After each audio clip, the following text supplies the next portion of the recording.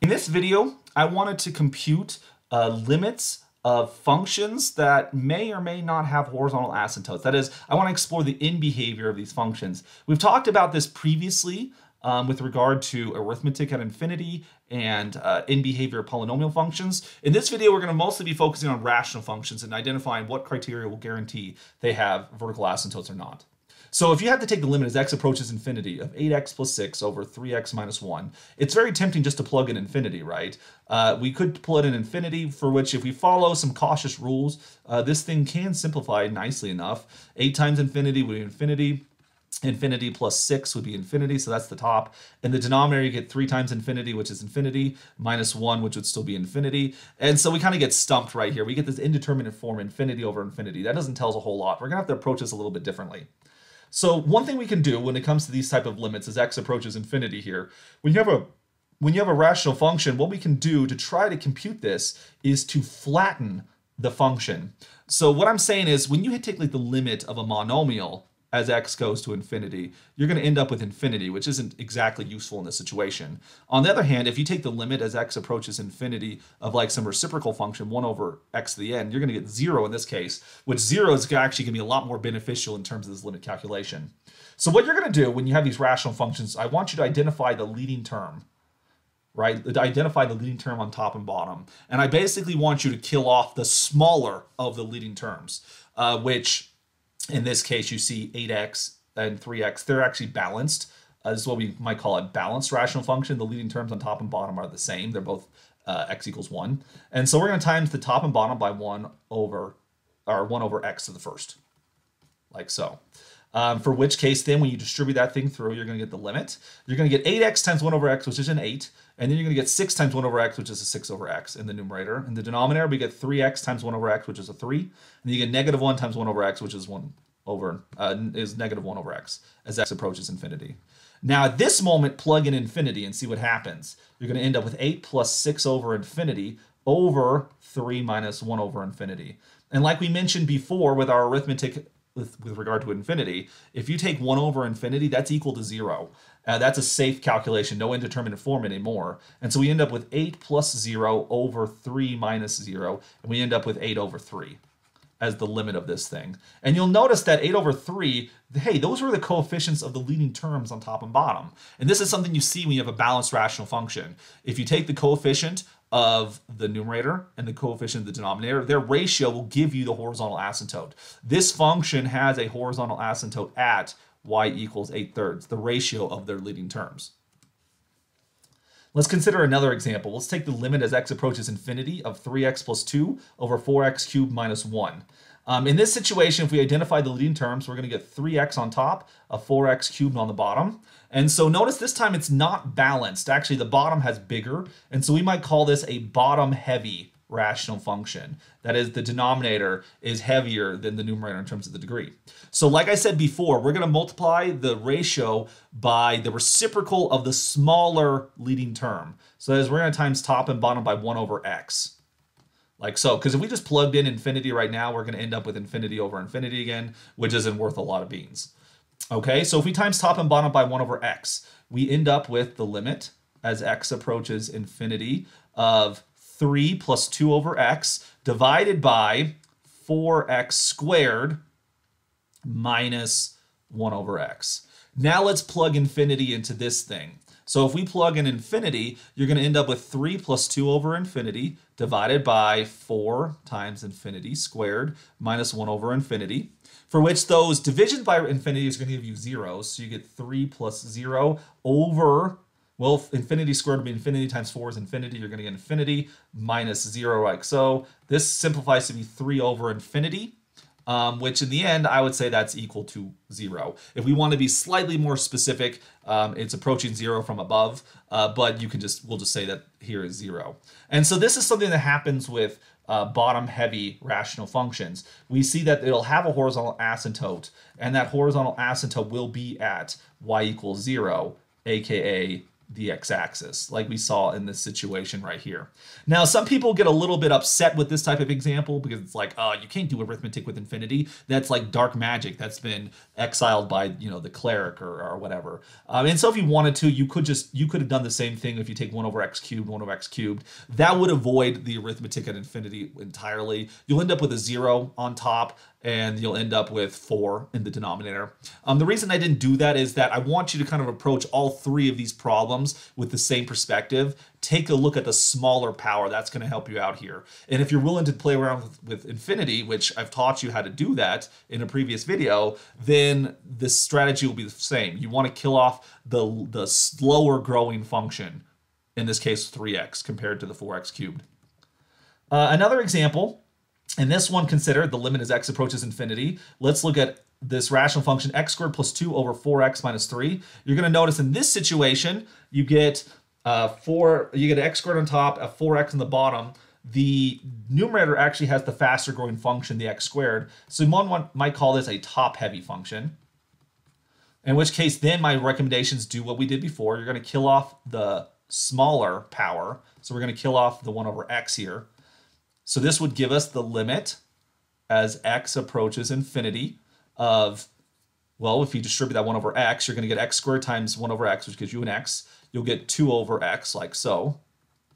And then in the denominator, you're going to get a 4 minus 3 over x. If you plug in x equals infinity, you're going to end up with infinity plus 2 over infinity divided by 4 minus 3 over infinity.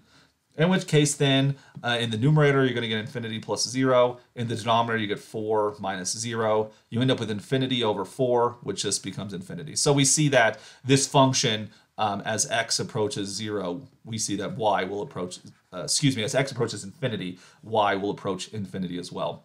And so this is what you see with top-heavy functions. They have no horizontal asymptotes. And now it turns out that this function does have what we call an oblique asymptote, which one can find using long division of polynomials, but I won't delve too much into that at the moment.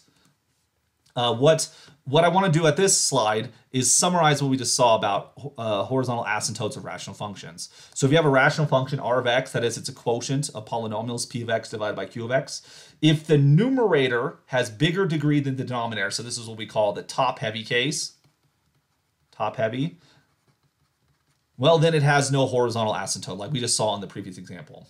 The next possibility is if the numerator has smaller degree than the denominator. This is what we call the bottom-heavy case. In the bottom-heavy case, then we see that there was a horizontal asymptote, and in fact, it was the x-axis, y equals 0. So as you approach positive infinity or negative infinity, the rational function will approach 0. And then in the last case we talked about, this actually was our first case, we get that the top and bottom have the same degree. In this case, we're a balanced rational function. And as you take the limit as x approaches positive or negative infinity, the rational function will approach the line y equals p over q, where little p is the leading coefficient of capital P and little q is the leading coefficient of big Q. So it's the ratio of leading terms, as you see. And so another thing I want to mention is that these rules, when you put them together, you can actually simplify these calculations in the following way, right? If we looked at our exercises again, I think I'll just go back in the slides. So you look at this one right here. We have this limit of 8x plus 6 over 3x minus 1. One thing I like to mention when it comes to these things, when we talk about a polynomial, like if you didn't have the denominator, it's like, oh, what's the limit as x approaches infinity of 8x plus 6? You would just look at the leading term, the dominant term right there. When it comes to a ratio, you're going to do the same thing. It's just you're going to take the leading term on top and the dominant term on the bottom. In which case, I'm telling you that this limit is going to be the same thing as 8x over 3x as x approaches infinity. But of course, as you simplify this thing, the x's cancel out and this becomes 8/3. For the second example, if we try that approach as well, what if we just look at the dominant terms? You have 3x on top, a 4x cubed on bottom. This will be the same thing as the limit as x approaches infinity of 3x over 4x cubed. As x goes to infinity, the other terms are minuscule in comparison to leading terms.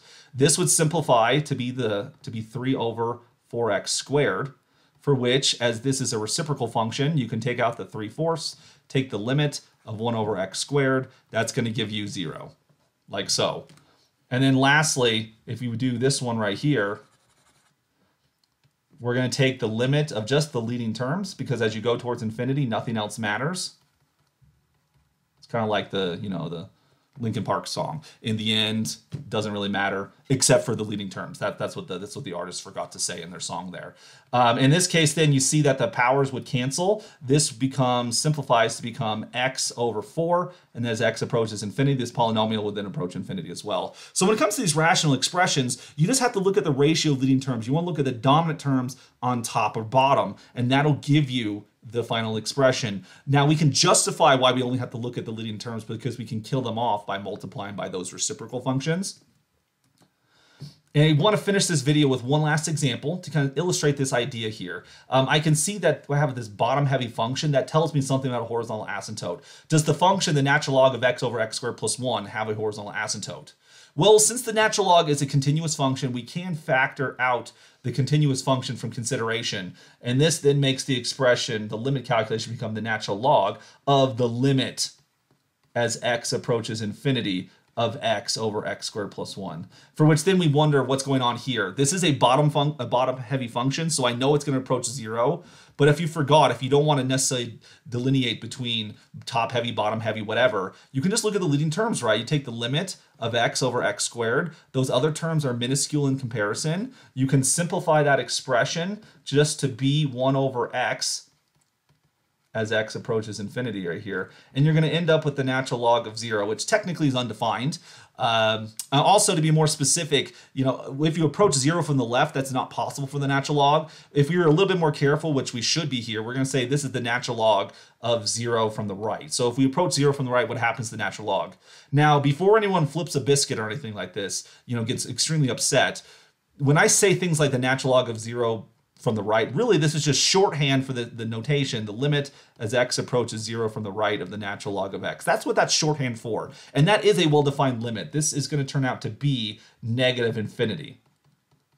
If you approach 0 on the natural log, you're going to get negative infinity. Think of the graph when it comes to that consideration.